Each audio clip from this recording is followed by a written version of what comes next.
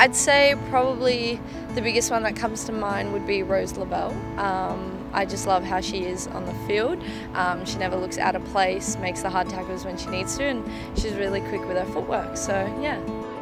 I think probably my biggest inspiration that I've played with has to be Melissa Barbieri. I mean, she's done so much for Australian football. She's played for the Matildas, and you know, she's had a kid and she's still playing. And I think she's a really good person to play with. But she's a really good ambassador for women's football.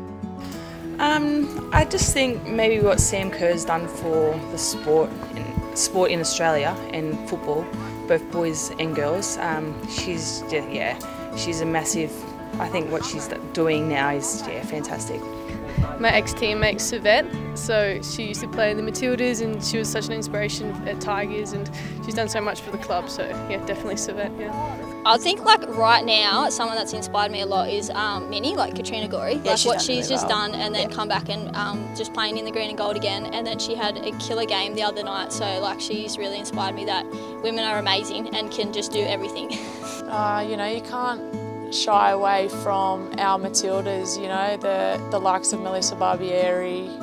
You've even got players like Heather Garriock, who actually grew up from Macarthur Rams, played for them. So, you know, you look up to those players. They did a lot for our game, and they've pushed women's football a long way. And then you've got your international players like your Hope Solo, who's the goalkeeper. I'm a goalkeeper myself, so you look at their attributes, their characteristics on the pitch, and it's something that you inspire to be like one day.